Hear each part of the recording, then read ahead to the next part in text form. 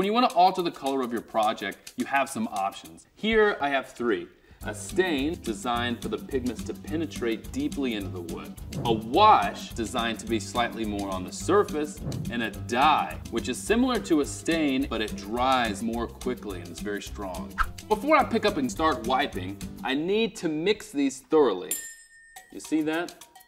That is all the color that you're trying to get into your piece. You want that mixed throughout. Now I'm ready to begin staining.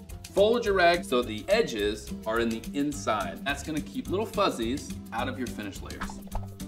I'm gonna rub in the direction of the grain. What I'm not doing is putting way too much on and sloshing it all around everywhere. Putting too much on can cause the wood grain to raise. Then I go back and I wipe it. I make sure the top coat's sort of even, like this.